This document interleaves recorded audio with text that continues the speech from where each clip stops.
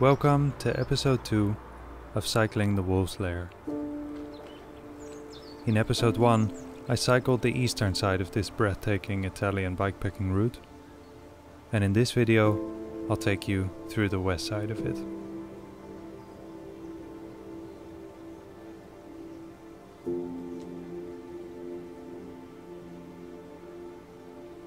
The great thing about the Wolf's Lair route is that it's positioned almost like the edge of a bathtub, as it trails around the valley of L'Aquila and towns like Sulmona, where this video started. Because of this, if ever you have to descend for a repair, restocking your supplies, or catching an emergency train ride, a big town and a station are just a downhill right away.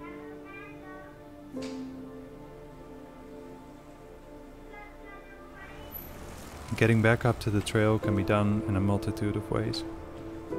In my case, I followed the SR 479 through Scanno, a wonderful, quiet way to climb back up to the mountains and continue the route from Villetta Barea.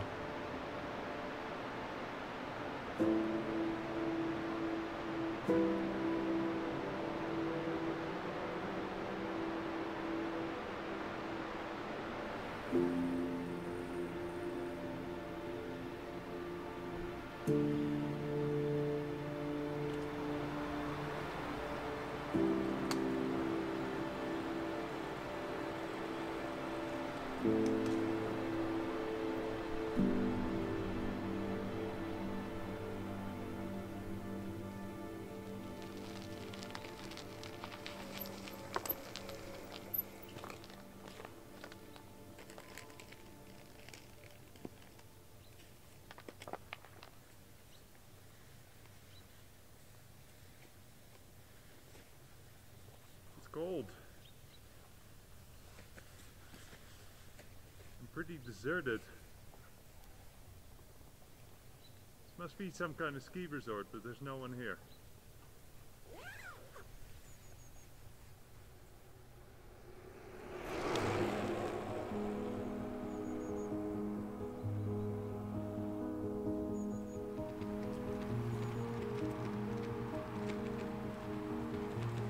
So as you've probably realized by now through this series, Italy is a beautiful country, Abruzzo province in particular. It's really showing itself off, showing the good side of things here. I wanted to touch on this area real quick and how I found it. So I looked on Google Maps satellite, found this patch, and I wondered what it was, so I looked at the images. It turned out to be a picnic site. It's called Area Servizi. It's something similar to the Area Recreativa, which is a Spanish term for describing picnic areas, and they're absolute saviors for bike travelers who are looking to camp somewhere for the night. So this is the first time I found one. I'm really happy. There's no one. It's mid-November, you know. It's crazy cold. Nobody's looking to barbecue on a Tuesday evening, which means I will have quite a tranquil night.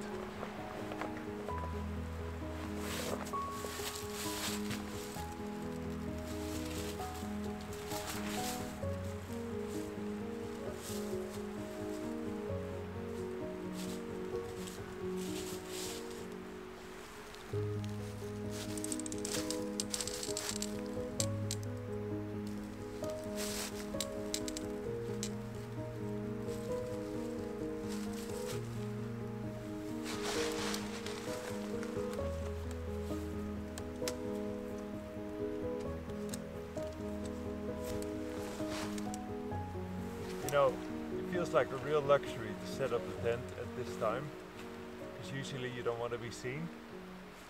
And in an area like this, everyone does it, so it's not a problem. When it comes to cooking while camping out, especially in colder times, I'd like to keep it simple. And in Sulmona, in the Conad, I found these little packages. It's like a pasta and beans package. It's dried, costs €1.60, And I'm gonna try it out to see if it tastes good.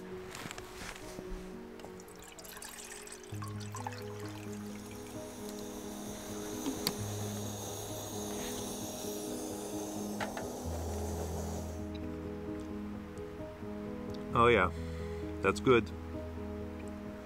I only added a can of tomato and some garlic, which I also put on this bread that I took from the pizzeria in Sulmona. And it's an absolute treat. Wow.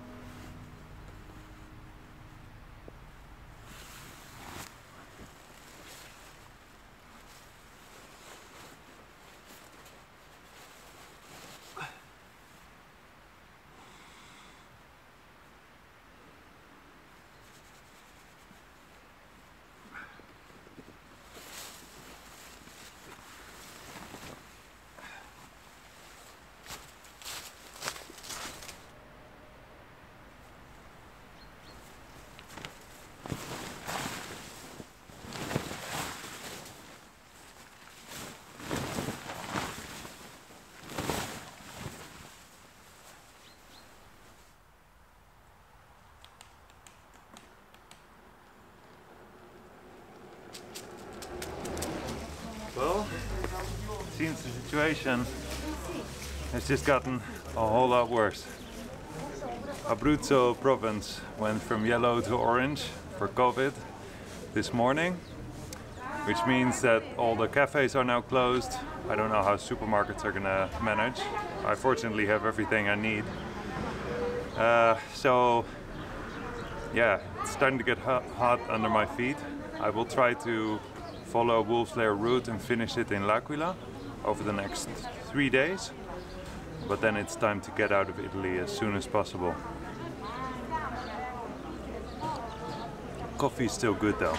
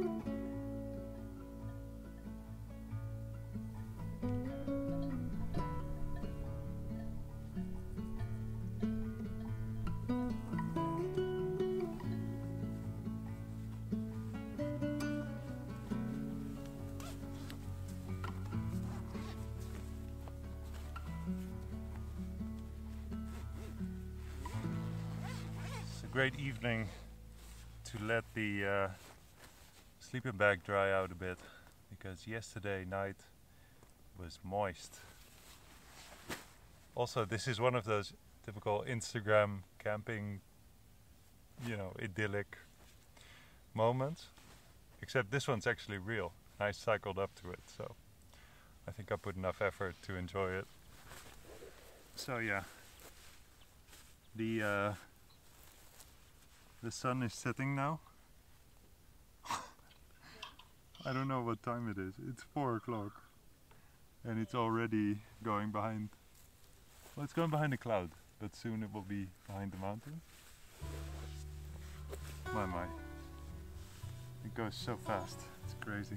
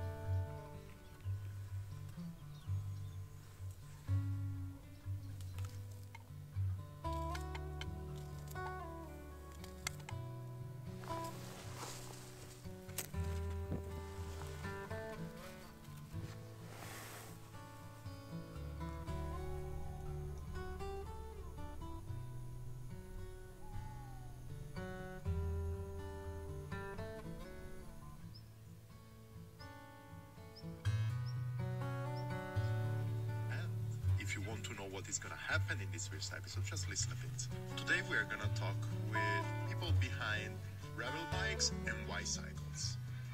Y-Cycles is a company that makes only frames made of titanium. And Andrea was in the market exactly for one of those.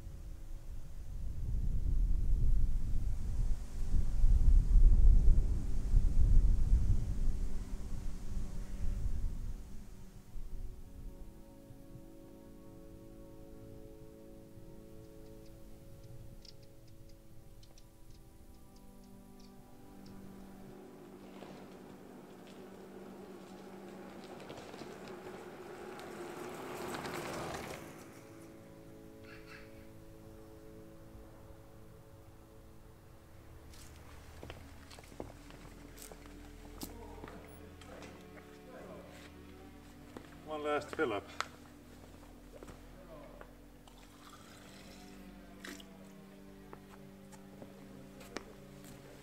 You see, L'Aquila is just on the other side of those mountains, and I have a 1,000-meter climb to go until the top, and then a 1,000-meter descent into the city, where I'm gonna take a train trajectory to Milano. Now, I'm doing most of the climb tomorrow, but I'm attempting a little stretch today, and it's about an hour away from full sunset, so I hope I can find a camp spot on the way.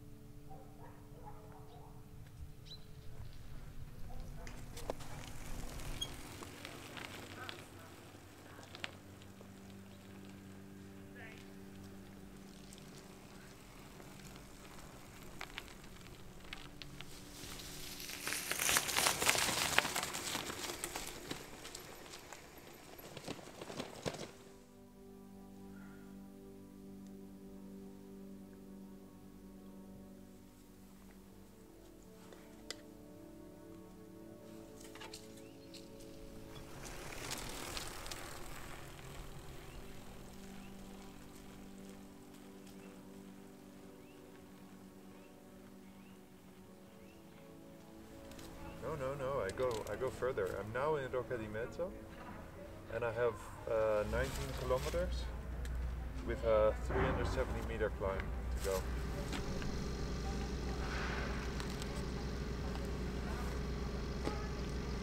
Wow, this fig jam, this bread,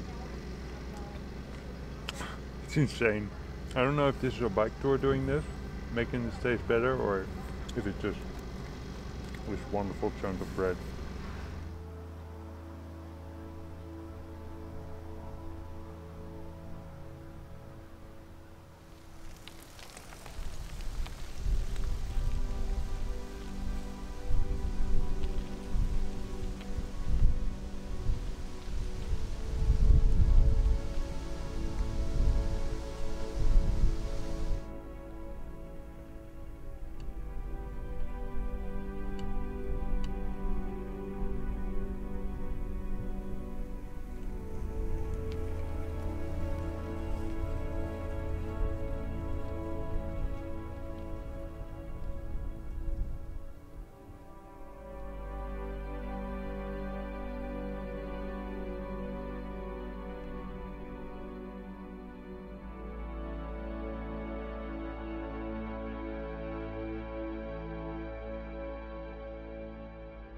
And that's about it for Wolf's Lair. Riding over the mountain plateau south of L'Aquila, surrounded by almost Icelandic scenery that felt completely separate from the rest of the route and its surroundings, we end the Cycling Italy series. This journey and this route, with the fame it has acquired and the riding conditions in the middle of fall season, has been a spectacular experience. If you ever find yourself on a bicycle in Italy, you should free up some time to ride this route, or at least integrate it into your existing one. It's as much a banger as bikepacking.com promises you.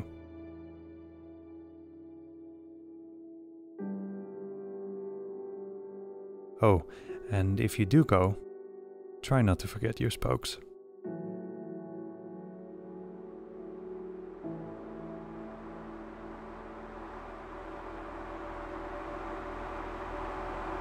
Welcome and good morning from L'Aquila station.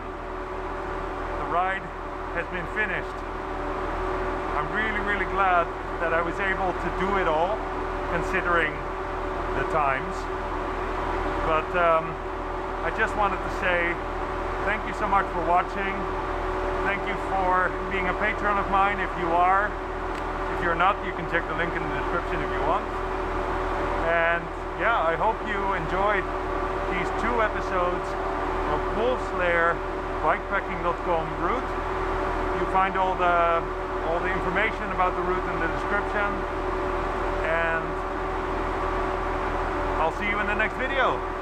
Who knows where I'll be cycling next? With or without Berlin? Hopefully with.